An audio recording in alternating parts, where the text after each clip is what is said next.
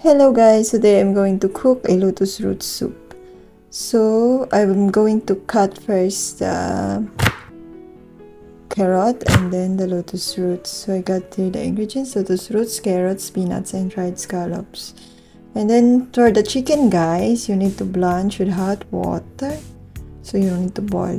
So okay, ayan siya guys. And then this one is all my ingredients. So in a pot, so you put all the things guys. You put the chicken, dried scallops, peanuts, carrots, and the lotus root. So after that, I put the pepper, black pepper, and then salt. And then you put water.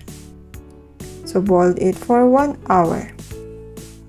So you cover guys and boil. So after 1 hour, it's become like that guys. So ready na yung iyong lotus roots. This is one of the Chinese soup. Thank you for watching guys. Don't forget to like, comment, and share.